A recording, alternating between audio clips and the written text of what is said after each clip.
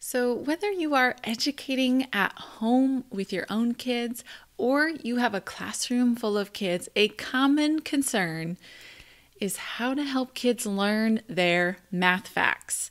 I'm Christina Tondevold, the Recovering Traditionalist, and today we're going to take a look at helping kids learn math facts in our quest to build our math minds so we can build the math minds of our students or our kids.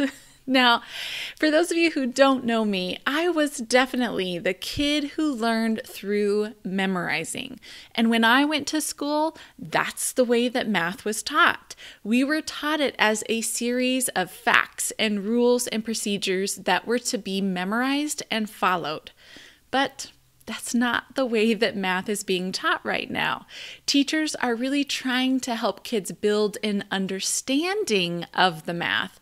And sometimes it can seem from the outside that the focus is only on helping kids build an understanding and not so much on making sure that kids are fluent or get correct answers.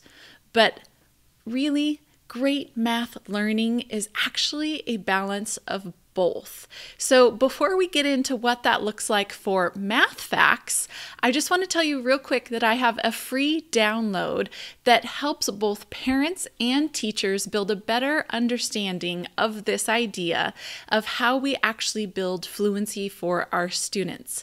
It's called the Building Math Fluency Starter Kit. There is one that's for teachers and what to do when you've got a classroom full of kids, whether in person or you're doing it virtually with kids, but there's also one for parents. And don't worry, if you are both a teacher and a parent, just grab the teacher version because we will also send you the parent version just in case you want to pass it along to the parents of your students. Well, this kit was designed to help you really prioritize the important mathematical understandings that we really need to ensure our students have. Because whether you're able to actually work with your students right now, or you're looking at being able to plan for when you have them back in your classroom, this kit will help you build an understanding of math fluency for elementary kids. But let's start off this video with how to build fluency with math facts. Now, the first thing I want to start off with is, what is fact fluency? Now, the teachers use the term fluency a lot, but as parents, we tend to look at our kids and say, are they fast? Or not. And in a prior video, I talked about the difference between these two terms and how we really shouldn't use them interchangeably. Now, that video is linked up inside of the Building Math Fluency Kit, and I also go into a lot more detail about what is fluency and how we build it inside of that kit. So if you want more detail about it, go to the kit. For this one, I just want to do a quick little overview that fluency is not just fast. So if your child seems like they are fast with their math facts, that doesn't necessarily mean that they are fluent. And the other way, even if they're not fast, they can still be on their way to building fluency. Fluency actually has three parts. We do want kids to be accurate, get the correct answer, efficient, which means are they fast? Do they get there fairly quickly? But also a third part, which is, are they flexible? And this is often a piece that is missing for students to be truly fluent. Just because they're fast and they get the right answer doesn't mean that they are fluent in math. They also need to have some flexibility. So what does that actually look like?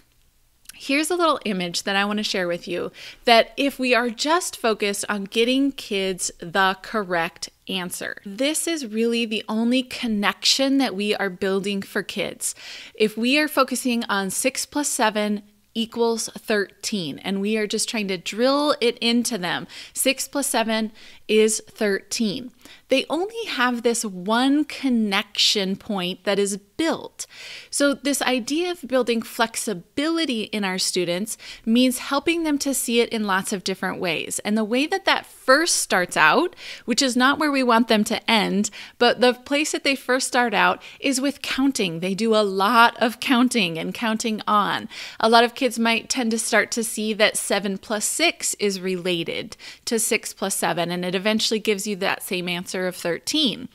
But we don't want kids to always be falling back to counting. And unfortunately, that's what happens. If you have a kiddo who doesn't instantly know that 6 plus 7 is 13, the only other connection point they have is to go back to counting on their fingers, which is what you may see students or your own personal kids do.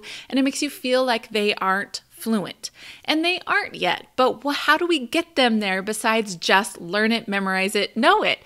So one of the first things that I encourage all of us to do is to use lots of visuals and putting the problem into context. But we'll go into that into more detail in the Building Math Fluency Starter Kit. So the other piece comes in when we start to look at these different strategies, that 6 plus 7 is related to 6 plus 6 because it's just one more.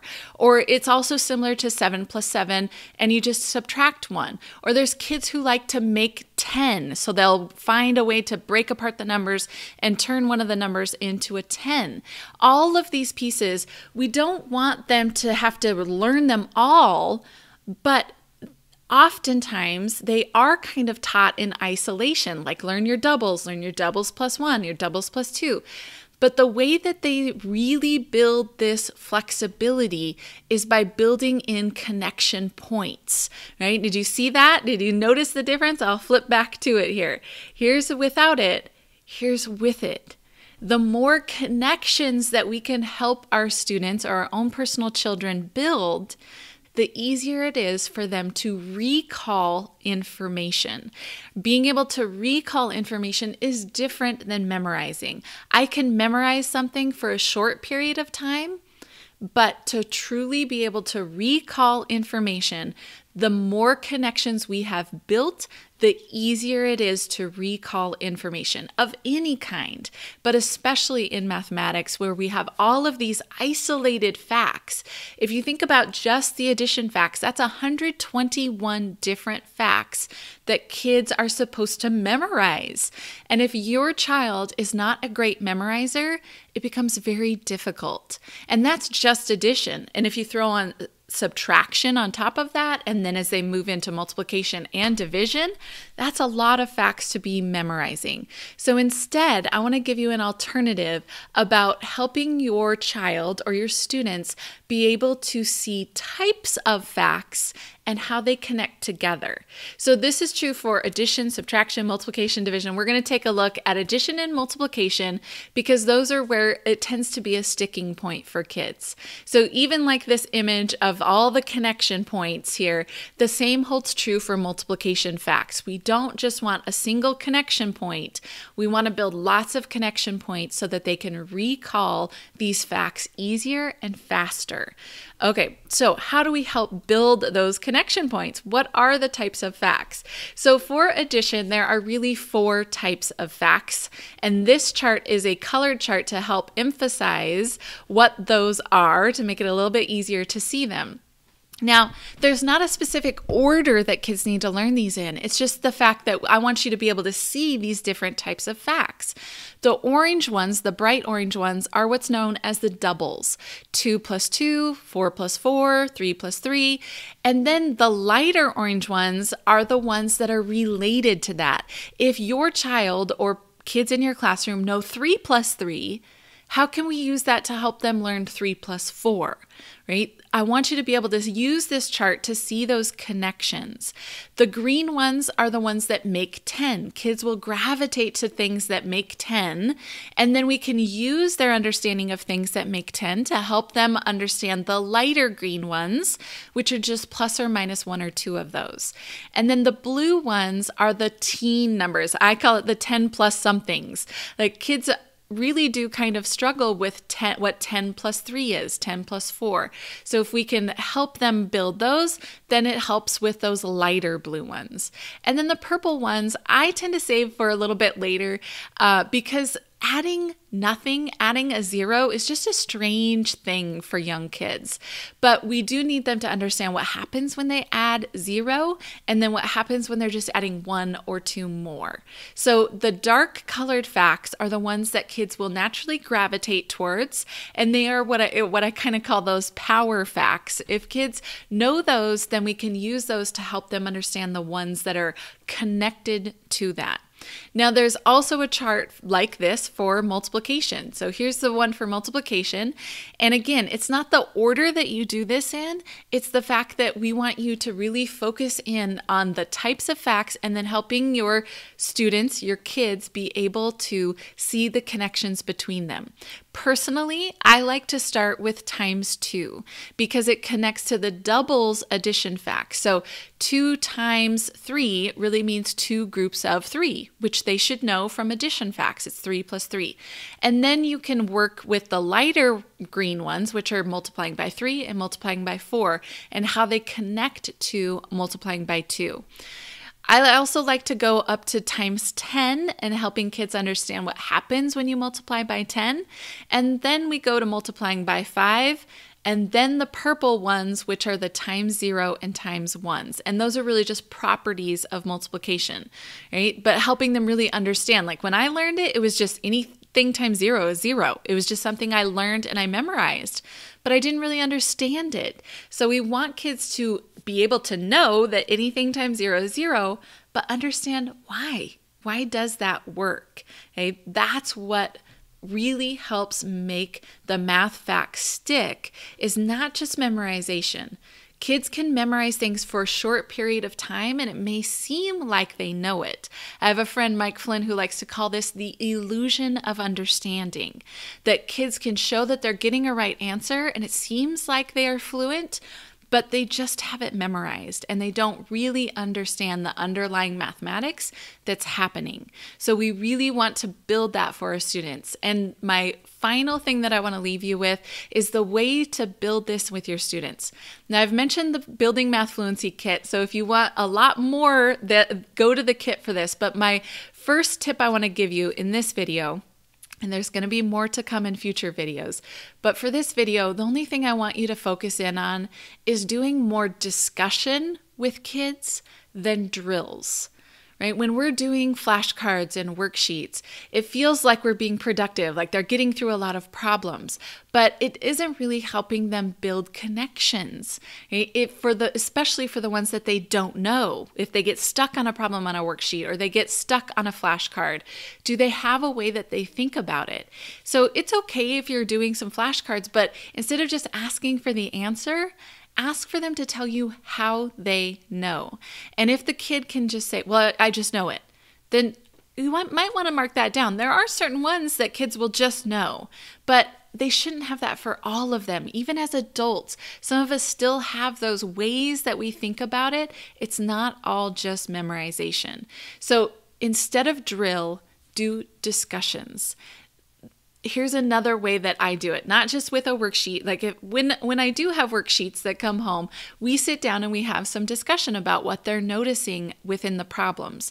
But another thing that I personally do with my own kids is what's kind of called a string of problems. It's purposeful practice. So when I sit down with my 3rd grader who's working on multiplication facts, I like to give things in ways that help build connection. So here's an example.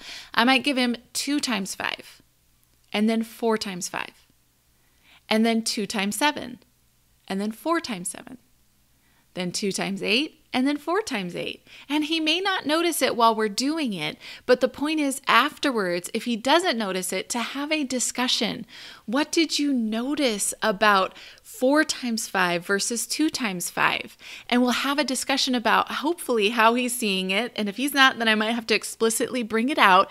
Do you notice how 4 times 5 was just double what the 2 times 5 was? And then looking at that pattern throughout the problems that I gave him. And then I can even extend it to things like I might ask him 2 times 12, and then 4 times 12. And I'm not thinking that I want him to sit down and, calculate out 4 times 12. I want him to be able to use that connection that we just discussed about if you know 2 times something, that can help you with 4 times something because it's just double. And that idea of doubling and halving becomes super important as kids get into their work with fractions. So it's not just about their math facts. Building all of these connections just builds a solid foundational understanding of mathematics for your kids that's going to extend beyond just their math facts. So again, for more in-depth understanding of all this stuff about how to build fluency, why it's important, how it connects to other learnings that they're going to be doing in elementary math, go ahead and download your Building Math Fluency Kit. There's links below this video or in the description of the video that you can go and get your download. All right, I hope that this video helped you build your math mind so you can go build the math minds of your kids.